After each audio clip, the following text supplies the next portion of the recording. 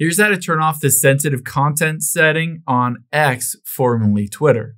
Now, if you open up the X app on your iPhone or Android and you're not able to see that sensitive content, you can always change it, but for whatever reason, you can't do it in the app. You need to hop out here and open up a web browser.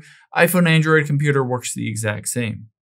From here, you're going to go to x.com and, of course, log into your X account. After you've done that, tap on your profile at the top left, and then we'll scroll down and we'll choose Settings and Privacy towards the bottom.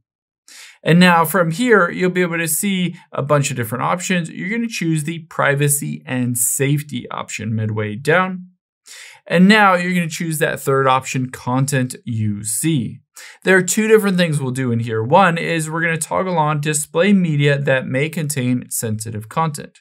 And then the second thing you'll do is open up these search settings and make sure hide sensitive content is unchecked. By doing both of those, you might want to close out of that X app and then open it up again. And just like that, you'll be able to see whatever sensitive content you might want to see.